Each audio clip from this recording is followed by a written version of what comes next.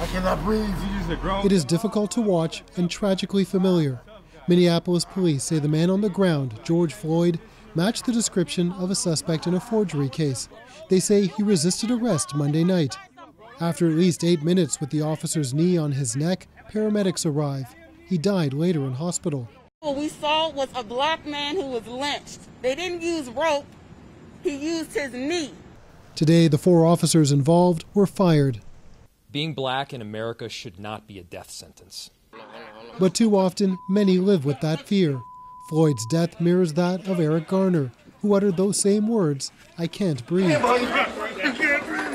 I'm going to tell them there's an African-American man threatening my life.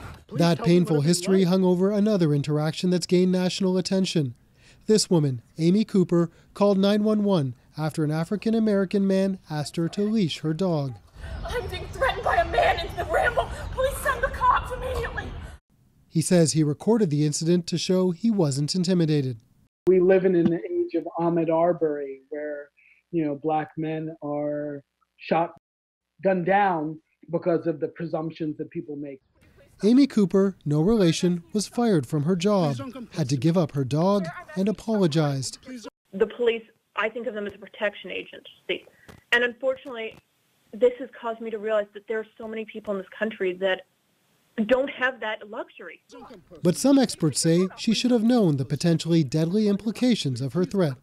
She obviously knows that black men have a contentious relationship with the police. In Central Park, police arrived after both parties left. No arrests or charges. Tonight, the anger over George Floyd's death boiled over. A large crowd grew at the spot of the arrest, with reports of gunfire. Police broke it up with tear gas and pepper spray. The protesters were chanting a familiar refrain, "I can't breathe." Stephen D'Souza, CBC News, Toronto.